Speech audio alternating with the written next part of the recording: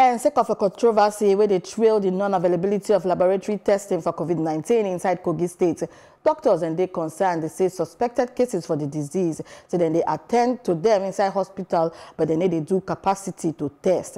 The Chairmao of the Kogi State branch of the Nigerian Medical Association, NMA, Dr. Kabir Zubair, for interview on Tuesday, Yan said the state NMA say they know they happy at all about the challenge on top testing matter and where they bring from the state government.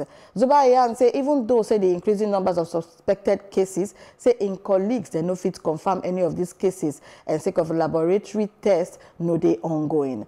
Zubair Yan say members of the Association of Resident Doctors will be affiliates of the NMA say they don't vex and the attention don't high for the last few months the sake of community spread for COVID-19 inside Obodo Nigeria. And in still Yan say suspected cases they specifically for the Federal Medical Center FMC Lokoja and will still be the only functional tertiary health center.